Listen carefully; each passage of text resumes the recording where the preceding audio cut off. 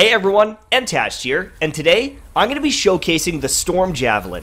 If you're looking to freeze your opponents, electrocute your opponents, or even set them on fire, the Storm Javelin is a master of the elements, an aerial ace that is able to dominate the vertical spaces on the map, and in my opinion, one of the best javelins if you're looking to do team play. While you might not be the beefiest javelin out there, the damage you can dish out is amazing, and the ability to chain combos with your teammates is unparalleled by any other javelin. So, without any further ado, this is my Storm Guide. One of the things that sets the Storm apart from other javelins is its ability to stay in air during gunfights. This aerial vantage point allows you to see multiple enemies where they're spawning, as well as land devastating elemental attacks from above. The Storm's jets overheat much slower than the other javelins, allowing you to stay in air for a drastically longer time than anyone else. However, you do need to be careful because strafing and moving around in air will still cause your jets to overheat, and you're going to have to come down to the ground eventually. Lucky for you, Storm has an amazing dodge to get out of harm's way, and can use abilities like Frost Shards to freeze enemies in place and keep them from attacking you. Storm also has some of the best area of effect abilities, with its ultimate having 3 devastating charges for taking out large groups of enemies. Not only does it do tremendous burst damage, but it's also able to chain status effects to enemies in the nearby area. This passive ability also applies to any combo that the Storm does, so even if a teammate is using an element that you don't currently have, you'll be able to spread that status effect to enemies in the area. For beginner players, Storm will be a smart choice in almost any encounter that you enter, but in a master player's hands, Storm becomes one of the most devastating, most destructive javelins available in-game. While I've discussed the strengths of this javelin, it's also important to note that this is one of the squishiest or least tanky javelins in game. You're going to have a lower base health pool than almost anything else in the game, especially something like a Colossus, so going head on into your enemies is not a smart decision. Good movement, aerial angles, and nuking your enemies before they can kill you are all good opportunities to reduce the potential for death. But if you're going in and getting right into the front of the lines, there is the potential of dying.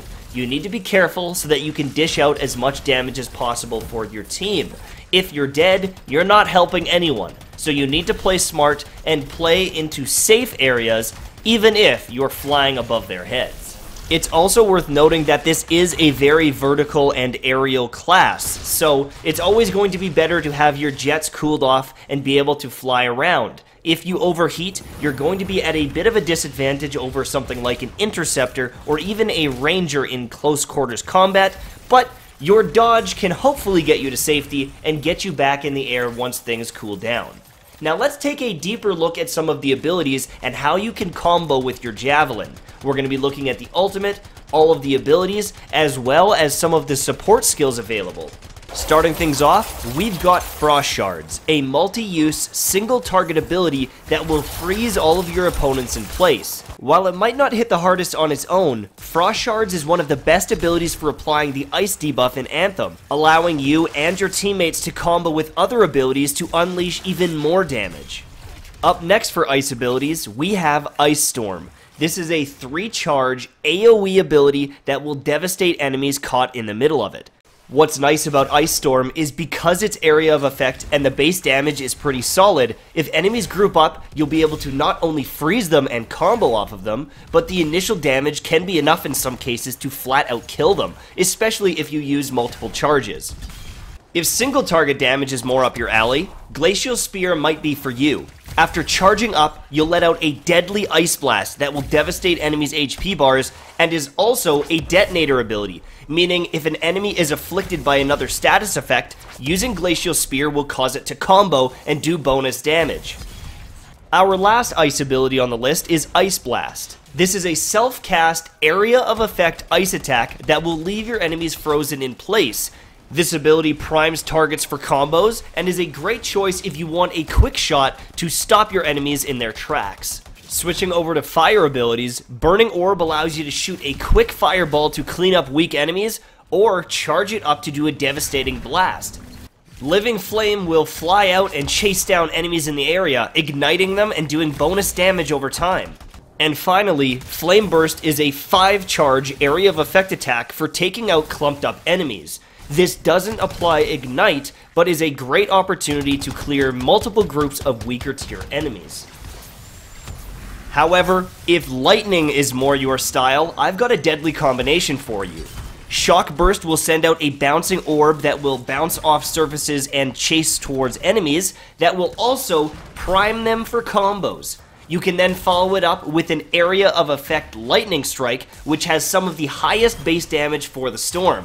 Our final lightning ability is Arc Blast. Upon charging up, you'll send out Chain Lightning that will bounce from your initial target to other enemies in the area. As for support abilities, Wind Wall will give you cover in a pinch, blocking enemy projectiles while allowing you to damage them through it. The other support ability, Quickening Field, will reduce the cooldown of your other abilities when you and your teammates are inside the area of effect. Storm's melee ability, Fiery Strike, is a close-range fire attack that will allow you to combo with other abilities. You can also dash an attack to close the gap on enemies and get a quicker animation, or jump into the air and slam down to the ground with a fiery AoE. Finally, for Storm's ultimate ability, Elemental Storm brings down 3 separate storms of different elements to combo upon your enemies.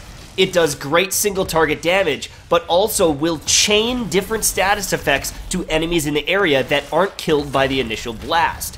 This makes it powerful for single targets, as well as wiping out big groups of enemies during any sort of stronghold or mission you might be completing. By finding a combination of abilities that you enjoy and mastering everything at your disposal, you become a deadly force that will be an asset to any team you play with. If you're looking to complete strongholds at some of the hardest difficulties, having a storm on your team is always going to be a benefit. Thank you so much for watching, and hopefully you enjoyed this storm guide. I'm Mtashed, and I'll see you soon, my friends. Bye-bye.